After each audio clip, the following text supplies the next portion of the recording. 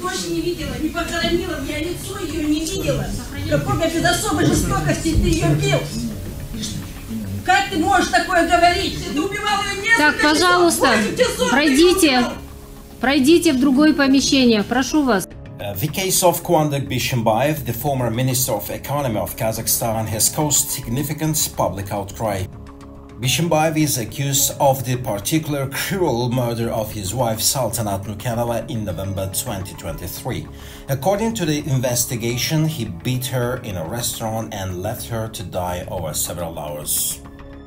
The incident took place in a restaurant owned by Bishimbayev family and it was captured on CCTV footage. The footage showed Bishimbayev dragging his wife by her hair and then punching and kicking her. Hours after the attack, Nukhenova died from brain trauma.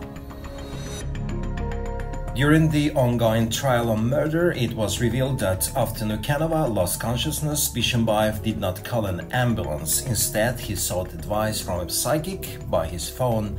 His brother Bakirjan Bayjanov is charged with concealing and failure to report a crime. Previously, Kuandyk Bishimbayev was sentenced to 10 years in prison for corruption in March 2018.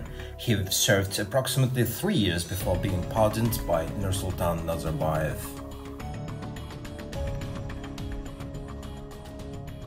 The case began with this shocking incident in a restaurant owned by Bishimbayev family in Astana, where Kuandyk Bishimbayev, a former Minister for National Economy, was alleged to have brutally murdered his wife Nukhenova Saltanat in a VIP booth of his own restaurant.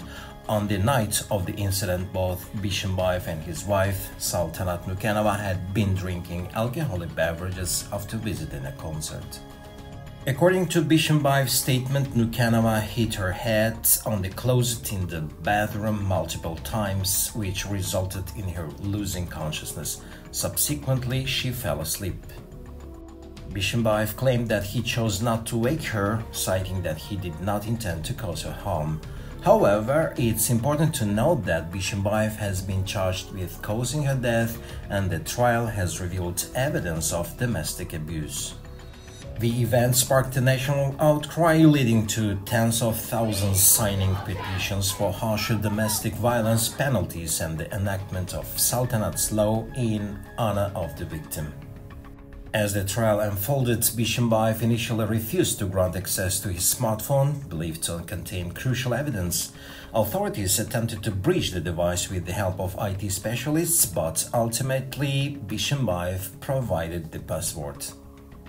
The unlocked phone revealed disturbing videos of Bishimbayev abusing Nukhenova, which became a pivotal moment in the trial, strengthening the prosecution's case and prompting public demands for justice.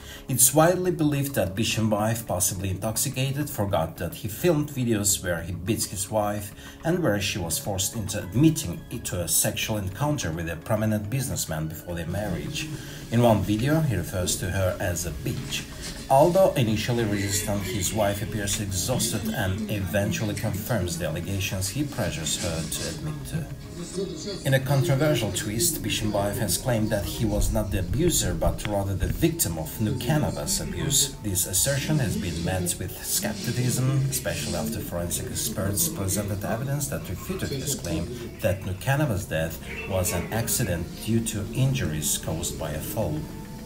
The trial's coverage has been heightened by the involvement of Ksenia Sobchak, a prominent Russian journalist, whose presence in the courtroom added an international dimension to the proceedings. Her attendance, contrasted with local journalists who were observed standing while Sobchak was seated, sparked debates about media dynamics and the perception of external involvement in high-profile cases.